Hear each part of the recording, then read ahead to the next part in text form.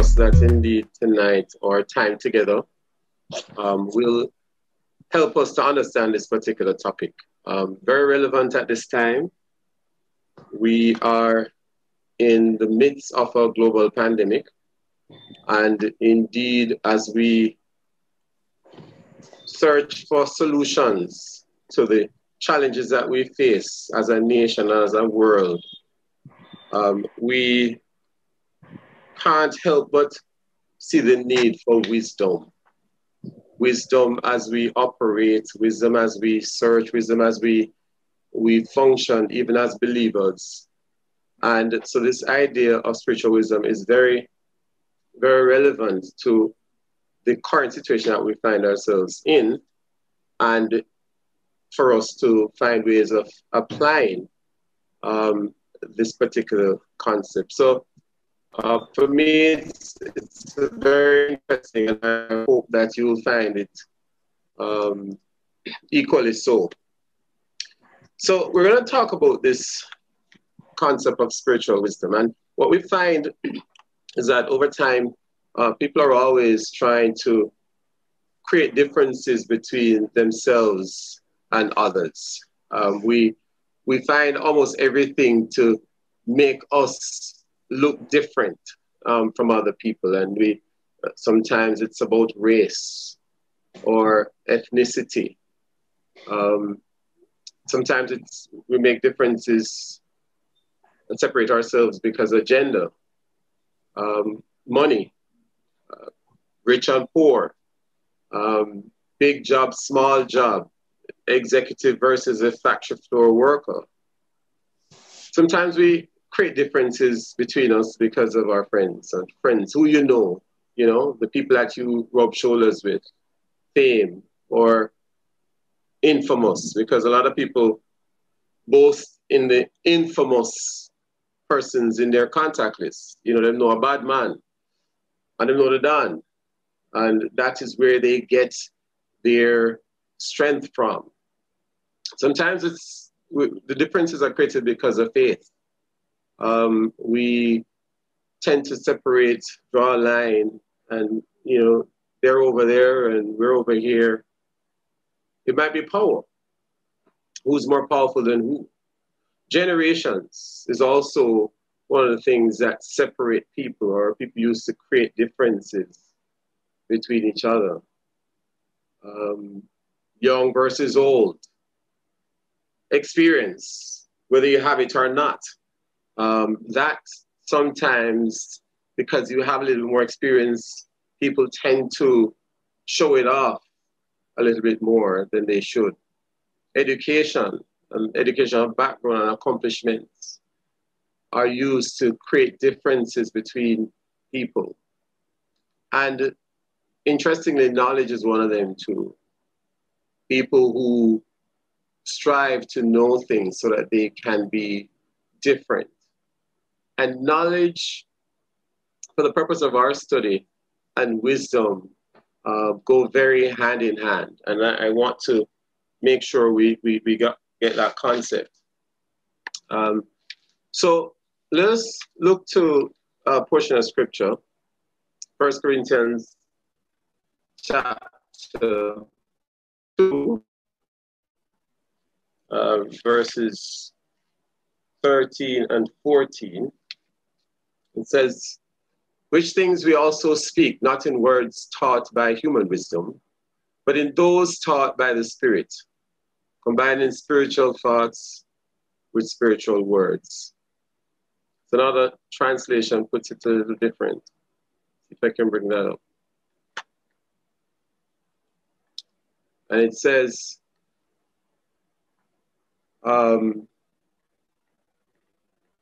which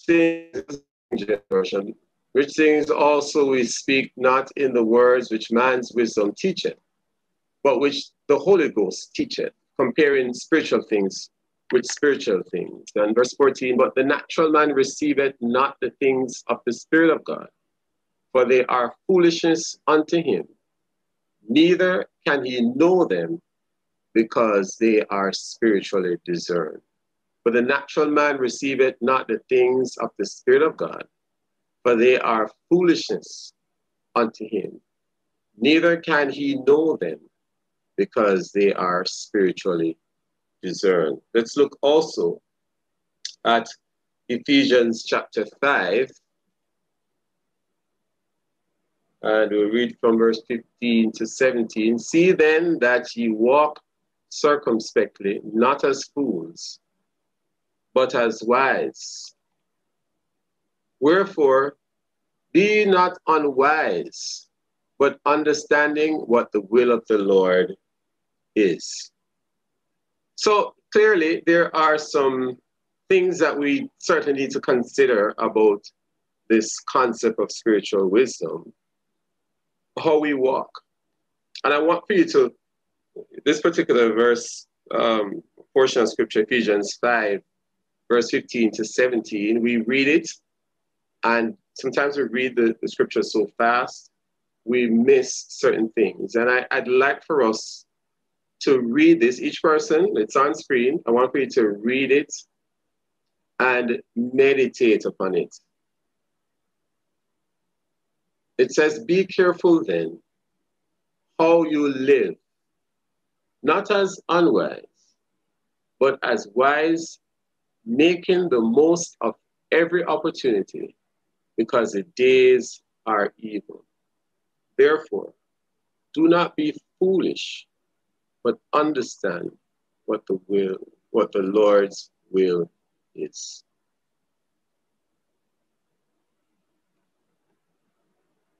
If you look at it, we tend to read over things and go a little fast, but it says be careful. Be. It's a state. It's not an act. Be careful. It's who you are, who you would be defined. Be careful. It has to be part of you. Be careful then how you live. Just focus on how you live. How you live what? Not as wise or unwise. So it's a choice. The choice if you can live wise or unwise. Then how would we live unwise? Or why would we choose to live unwise? But how you live can be wise or unwise. But as wise, doing what? Making. It's an action.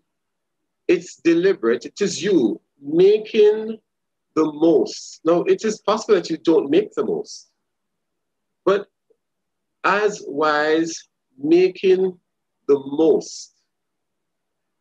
And then you go on to say, therefore, do not be. We'll come back to that again. Do not be foolish. It is possible that as a Christian, you can be foolish.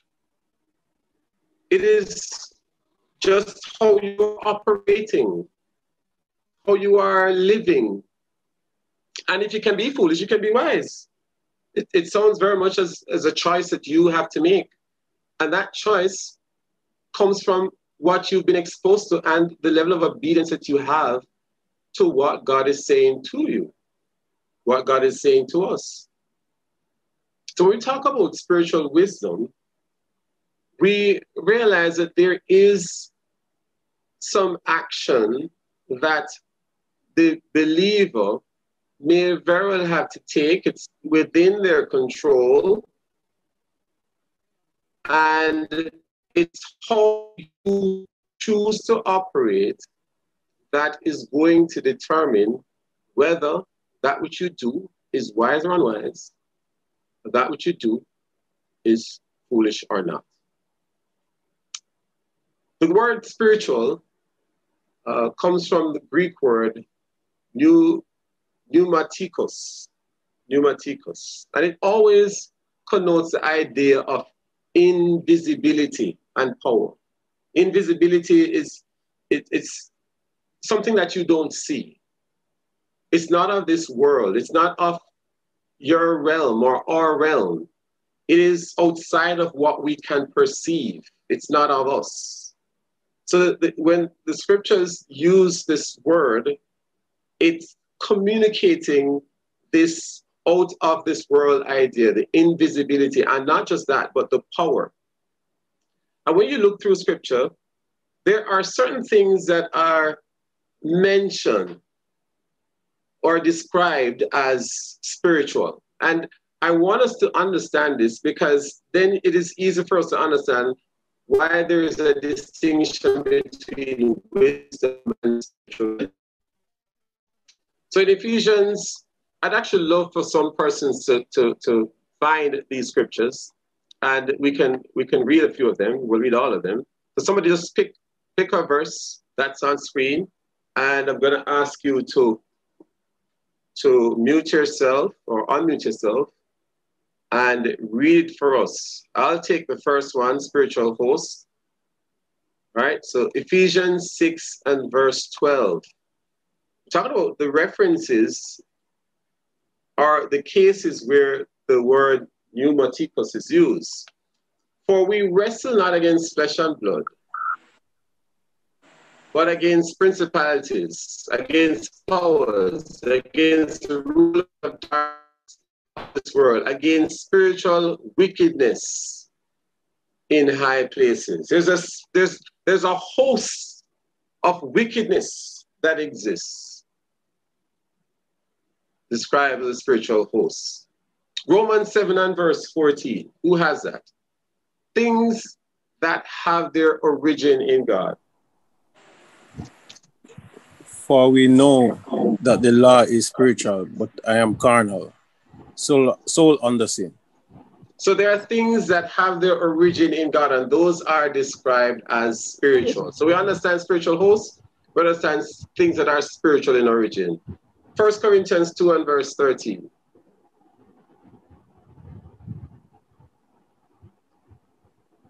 Who has that?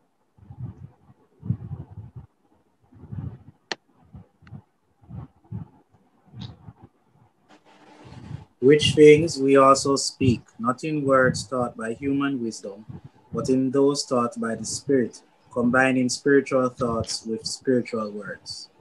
So God's purposes revealed by the Holy Spirit is described as spiritual.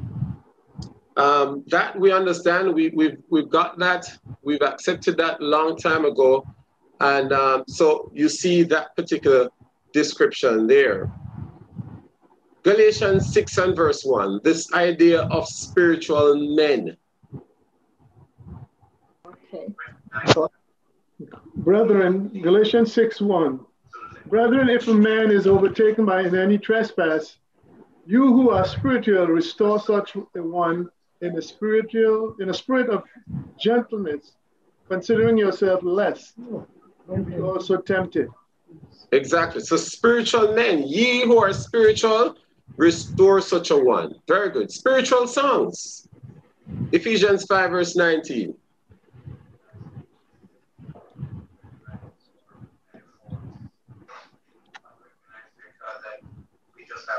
Ephesians 5 verse 19, who has that? What about 2 Corinthians 2:15? Go ahead. Okay. Verse 15. Okay. For we are to God a fragrance of Christ among those who are being saved and among those who are perishing. Exactly. There's a difference between men and those who are spiritual. And the scriptures, pneumatikos, describes the spiritual man, spiritual men. Ephesians 5 and verse 19. Speak to one another, with psalms, hymns, and spiritual songs. Sing and make music in your heart to the Lord.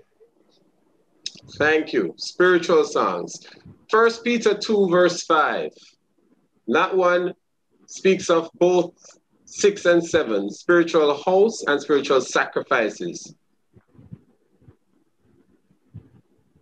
Come and like living stones, be yourselves built into a spiritual house for a holy priesthood to offer up spiritual sacrifices acceptable and pleasing to God through Jesus Christ. For thus it stands. Go ahead. 5? Verse For 5. thus it. Oh, I just finished 5. I thought it was 5 and 6. No, just 5. So the whole company of those who believe in Christ described as spiritual hosts and these spiritual sacrifices. And that we understand a long time ago because we sing the song, we bring sacrifices of praise. But here it is describing that. What about Ephesians 1 and verse 3?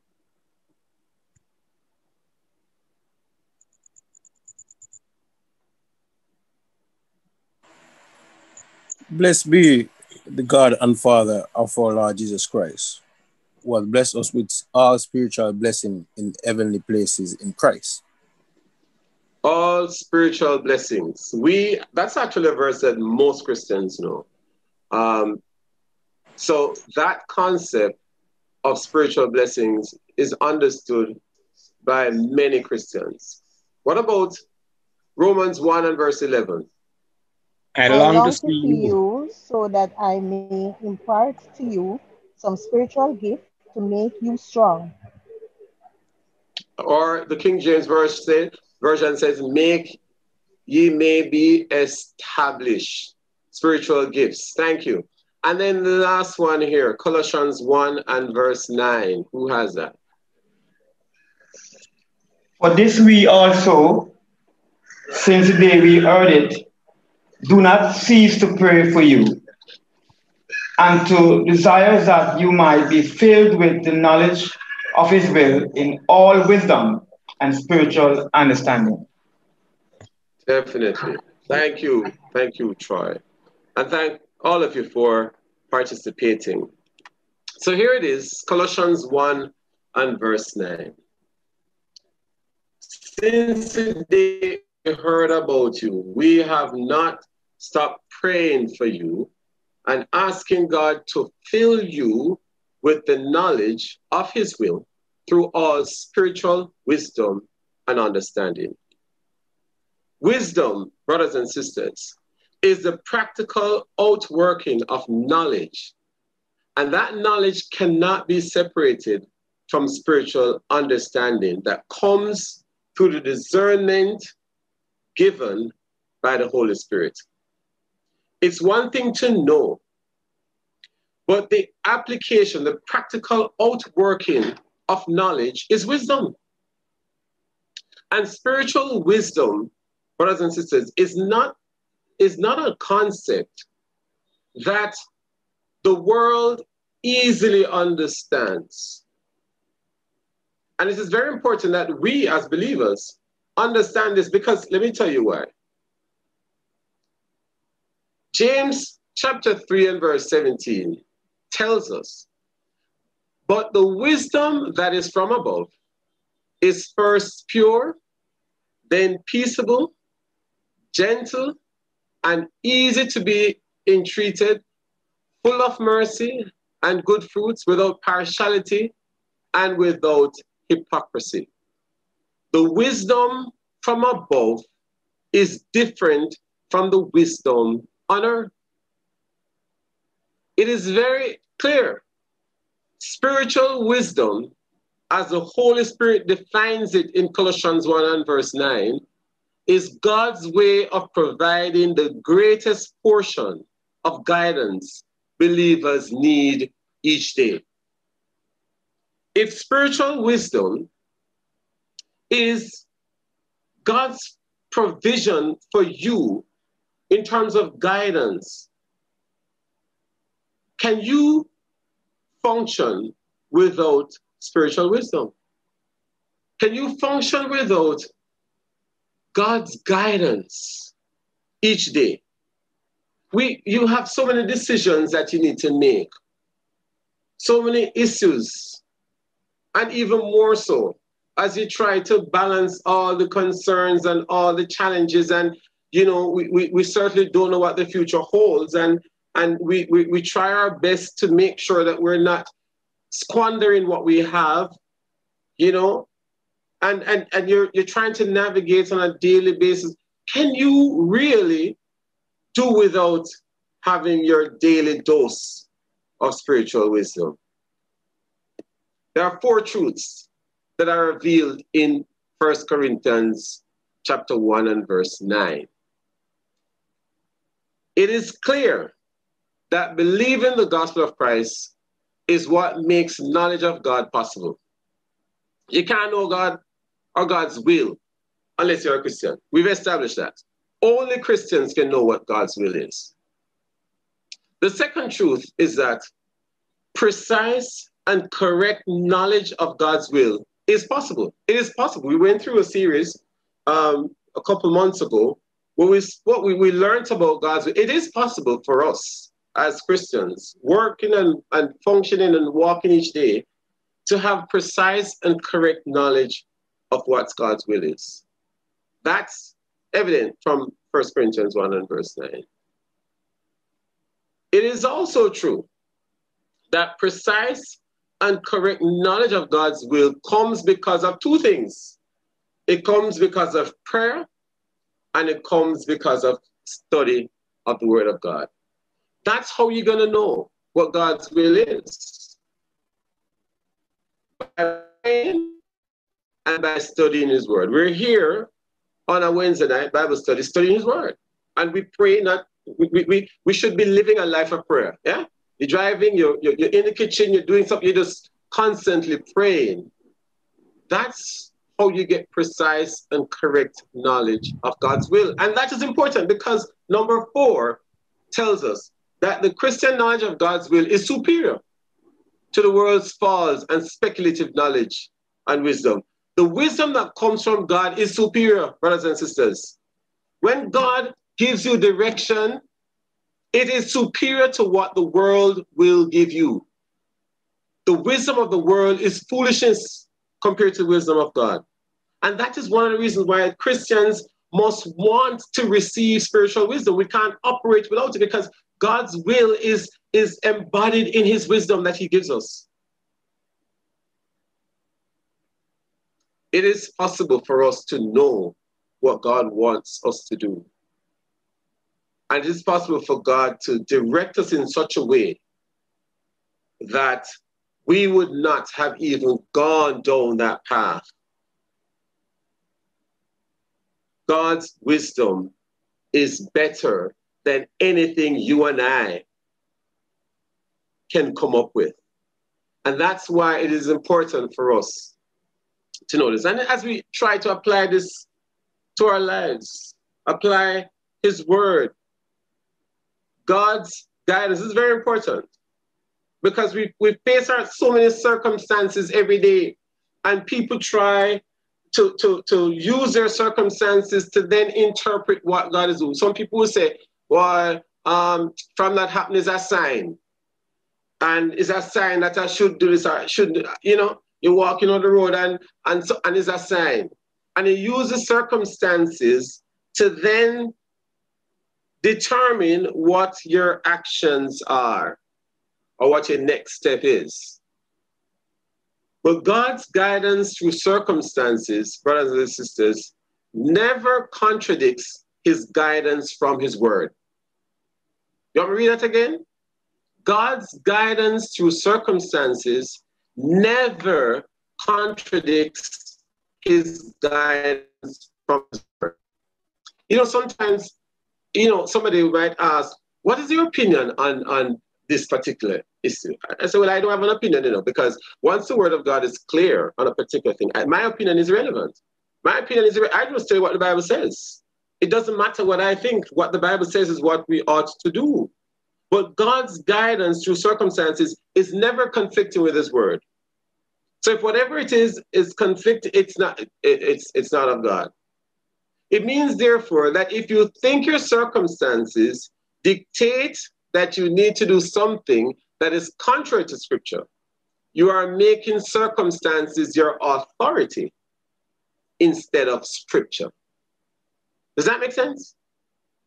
If you allow the circumstances, we're talking about as we try to navigate on a daily basis and apply His Word to our lives, and we're living and we're operating, we're seeking God, and you come in at circumstances. I mean, some of you are in the circumstances right now, and you're reading into the circumstances and using the circumstances to then determine. But if in fact If in fact it is contrary, don't take the money if you know it's not yours.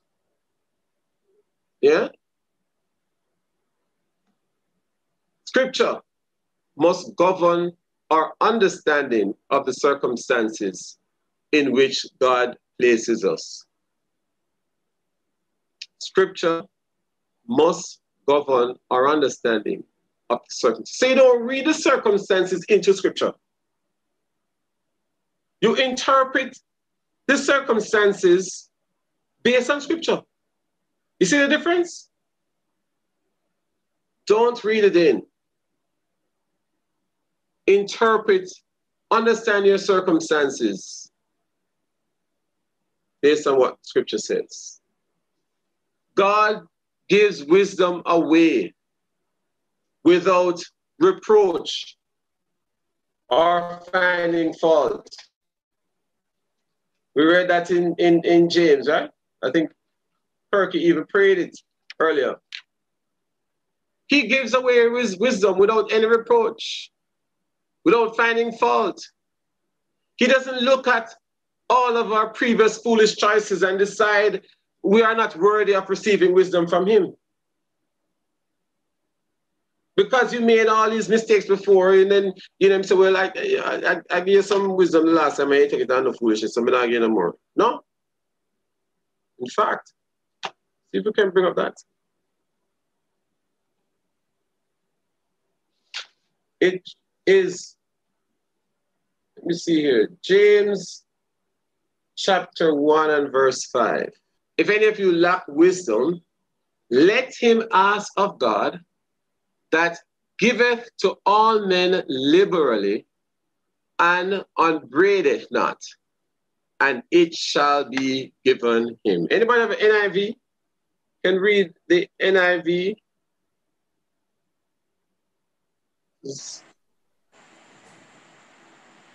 If any of you lack wisdom, you should ask God, who gives generously to all who find without finding fault, and it will be given to you. Definitely. Now, so God will give wisdom away. The God of the universe stands ready and willing to give abundant wisdom to those who ask, based only on their trust and confidence in him, not on their track record. You know, we don't deal like that with each other, you know. You see history with people, make a big difference. And that is sometimes is wise too.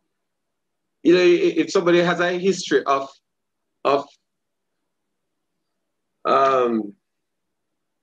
certain things, you have it in the back of your mind. But in this case, God gives abundant wisdom to those who ask. And it's very important that we understand this concept, brothers and sisters. Very important. Because I want to suggest something to you. God reveals his wisdom to us in his word. But the written word is not the only way God supplies us with wisdom. Other scripture encourages us to seek God's wisdom in wise and godly counselors through observing his creation. But the ultimate source of all wisdom is God himself. The ultimate source of all wisdom is God himself. Let's go back to James chapter 1 and verse 5. Because there's a particular concept here that most times people tend to not realize.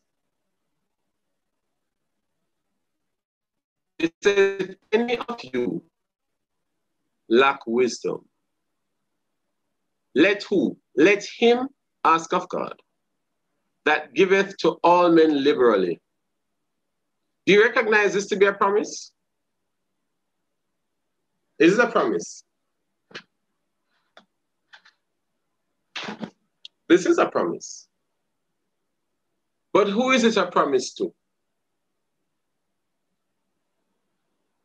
It's a promise to the one who asks. If any of you lack wisdom, let him ask of God. We actually tend to misinterpret this particular scripture. And let me ask you this question. Can you ask for wisdom for somebody else? Based on what we just read in James chapter 1 and verse 5. Because, brothers and sisters, there are a list of things that an individual must ask for by him or herself. Nobody can ask for it on your behalf and you receive it. One of them, which we fully establish and we agree, is forgiveness of their sins. That you and I can ask for God to forgive somebody else's sin and that person becomes saved. No. You remember when Jesus was on the cross? What did Jesus say? In Luke chapter 23 and verse 34, this is one reference, and Jesus said, Father, forgive them, for they know not what they do. Were those soldiers forgiven?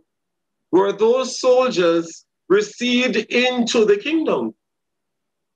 Forgiveness of sin is only received by the individual who himself or herself asks of it. If you don't ask for it, you don't receive it. Nobody can ask for it on your behalf, and we understand that, right? The second thing, brothers and sisters, is faith. You can't ask for faith for somebody else. Faith in Jesus Christ. The individual must ask for it themselves. And that's why the enemy seeks to blind the people, he has blinded their eyes so they can't see that their need for him. You and I can't ask for faith for somebody else. I tell you, there's a list of things you can't ask an individual. You can't ask God on somebody else's behalf for. I just want to give you the third one tonight. Wisdom. You can't ask for wisdom for somebody else. And I know this sounds strange because we pray so many times and ask for wisdom for our leaders and wisdom for you know, so many other persons. But wisdom is one of those things that the individual must ask for himself or herself for them to receive it. Spiritual wisdom will only come to the person who asks. Those who trust God ask for wisdom. Asking God for wisdom is evidence that we trust him. There has to be a desire. There has to be a desire by the individual to receive it.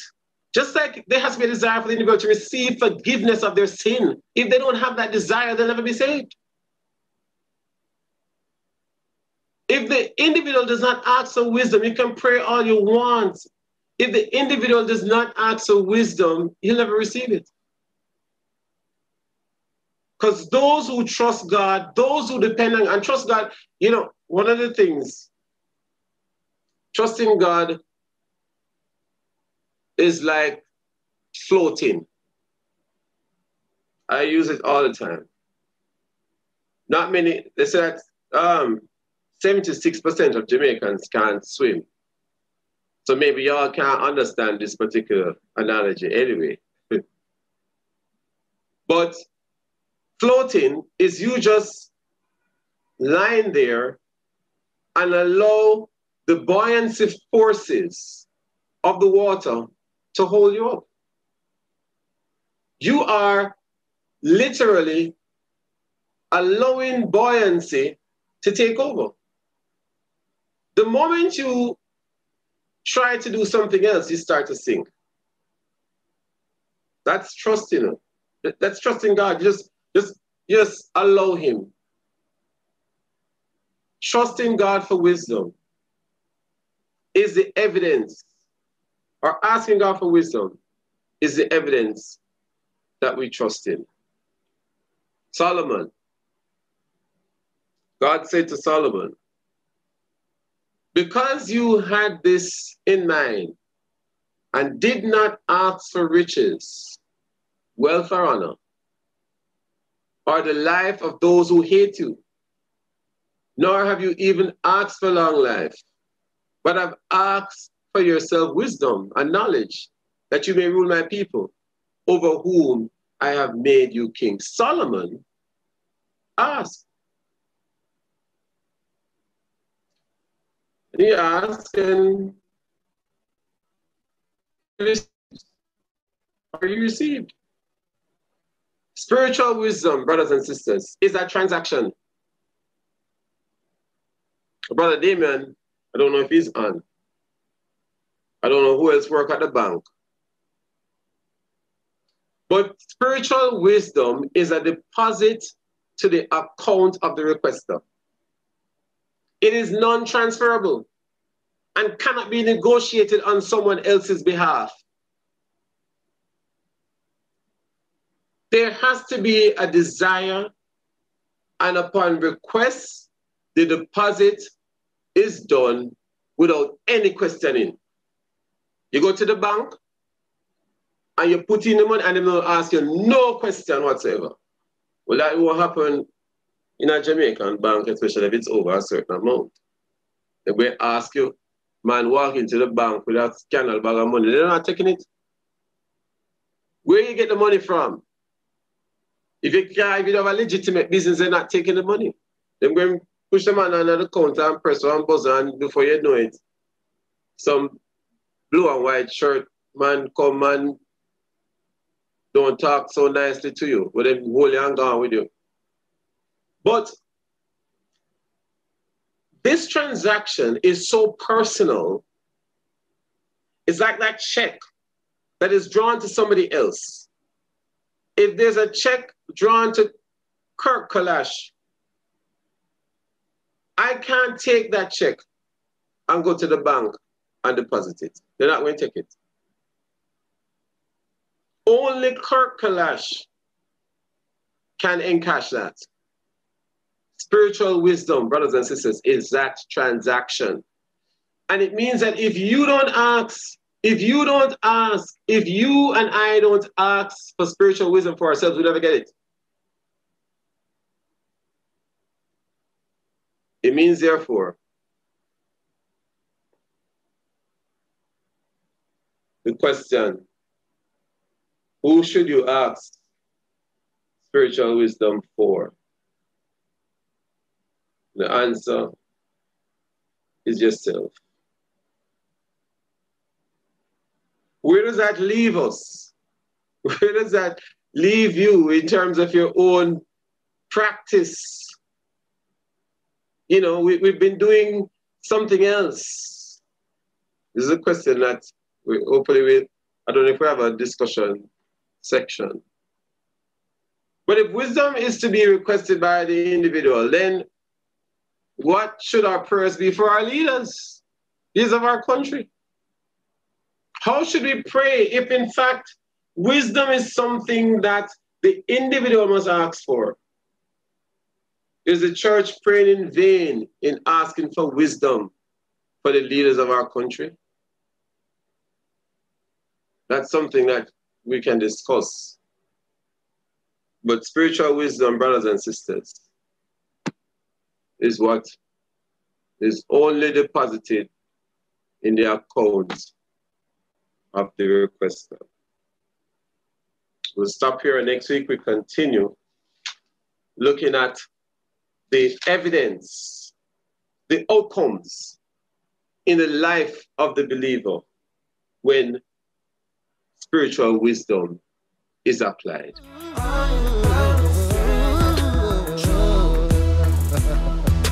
Everyone just say